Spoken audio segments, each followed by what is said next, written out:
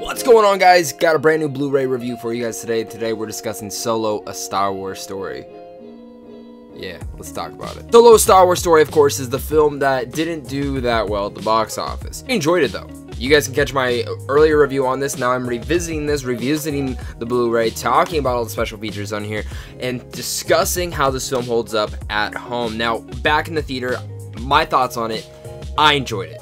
I thought it was a blast. I think this title is Solo, a Star Wars story, and I think if you're telling a Star Wars story, this is the perfect interpretation of it. It's going on an adventure, a fun adventure within the Star Wars lore, and that was one of my favorite parts about Solo. I thought it was so much fun. Yeah, there's dumb things that they explained for Han Solo that they didn't need to. The way that he got his name, dumb, stupid, we didn't need it. But still, it was a blast to watch. There's some fantastic action sequences, and I'll go as far to say this film is more gritty than Rogue One. Gritty in a lot of ways, within its action sequences, within its storytelling, and going in and delving into the dark depths of the underworld area within Star Wars, you know, with the mobsters, the gangsters, the mercenaries, all sorts of people like that, the bad people that you don't want to get involved with within the Star Wars universe, but if you do, they can make a quick buck for you. It's a part of the universe that I've been wanting to see within this movie's universe that we've seen in small tidbits, but this film actually goes very much deeper into it, and I really appreciated that aspect of this movie. Probably the best aspect of it. Of course, I'm going to say no spoilers because I don't want to get into, but there's some awesome character moments in here. I think Alden did a fantastic job as Han Solo. I think he fit the role.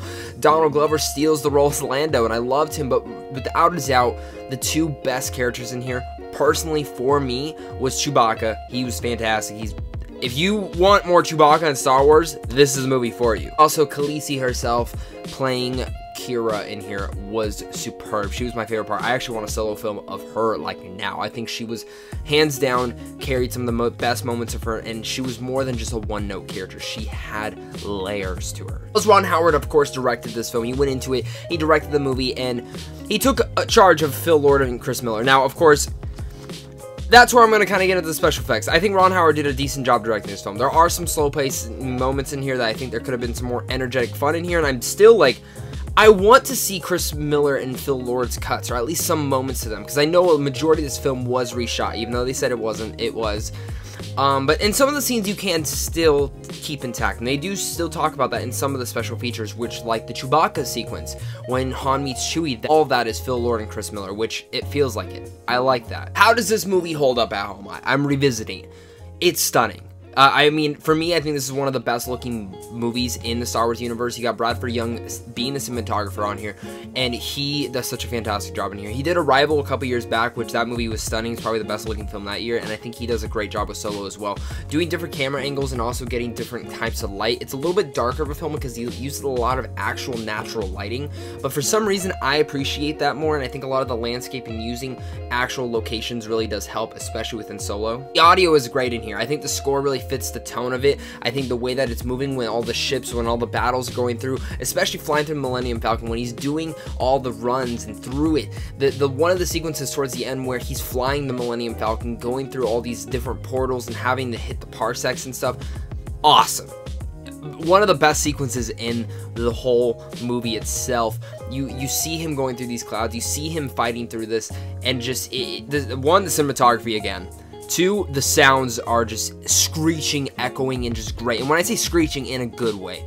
And, of course, just the special effects in the direction. It's tense. Even though you know what's going to happen, it's still tense. We get special features on this film. Now, let me tell you, a little bit disappointed. I get they're not going to go into the controversy and stuff. That's not something they want leaked out in the open. I'm sure Chris Miller and Phil Lord don't want that in the open. I wanted a little bit more of that. Ron Howard came in very late into production, and there's a part where it's a round table. The director pretty much sits there and talks with the cast about production, and there wasn't a lot of details about that. It was just the normal stuff that you would hear within a Star Wars movie. Without a doubt, one of the coolest things that they do have in the special features is there's a brilliant action sequence towards the beginning of this film where it takes place on a train, and you probably do see it in the trailer, but they do go into more details on that, and I think that was a really cool special feature that they did add in here. Really, everything else is just smaller details within certain sequences or relationships, say a relationship with Chewbacca and Han, or some of the other sequences with their practical effects or the flying ships. But one of the other best notable things is Kaz and on Kassim, which is two to, because this film was written by Lawrence Kasdan and his son, and that was really cool to watch because you get both of them talking about something that's really been a big part of their life, and it's one of the most easily the best part about the special features. Also, this film is worth watch. If you have not seen Solo: A Star Wars Story, I think this film is more particularly pointed at people who are not the biggest Star Wars fans. To be honest, a lot of people I know who aren't the biggest Star Wars fans love this movie, and Star Wars fans in general who did actually go out and see the movie, because I know this film, again, did not do good at the box office. It was not good marketing. I thought it was bad marketing. It just, no one knew it came out. And I know people who think now it's coming out in December. No, it's coming out on Blu-ray this week. Check it out on Tuesday. It's a film that I think if you missed in the theaters, you gotta give it at least a shot. Don't wait till Netflix, give it a shot, rent it at Redbox, buy it on Blu-ray. I know for sure I'm gonna be upgrading to the 4K because I need to see the 4K version. The cinematography is way too beautiful not to be viewed on 4K. As much as people will say, well, there's not a lot of stakes, there's not a lot of like new stuff in here, again, I don't think that's what this film was going for, and if it was, then it failed. But for me, I wanted a fun Star Wars adventure. You get that fun Star Wars adventure. There's not a lot to it, but there is a lot of fun elements to it. You get some dynamics between Han and Chewie, which are hands down the best part about it. Kira is fantastic in here, played by, of course, Khaleesi herself from Game of Thrones. Woody Harrelson's fantastic. The villain is actually a little bit underwhelming, but not bad.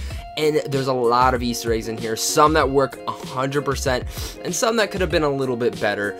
But Solo: Star Wars Story, again, revisiting it, I enjoyed it as much as I did with watching it in the theaters. I think this is a film that you guys will enjoy too, so if you haven't seen Solo, definitely will say it's worth watching. Tell me guys, are you guys going to be picking up Solo this week? Are you going to hold off till it goes on cheaper? Let's talk about it down below in the comments, and of course, if you're new here, hit up Sandwich on Films also down below, because right down there you guys can get into advanced movie screens, check out some movie news, and even some movie reviews. But of course guys, until next time, stay classy.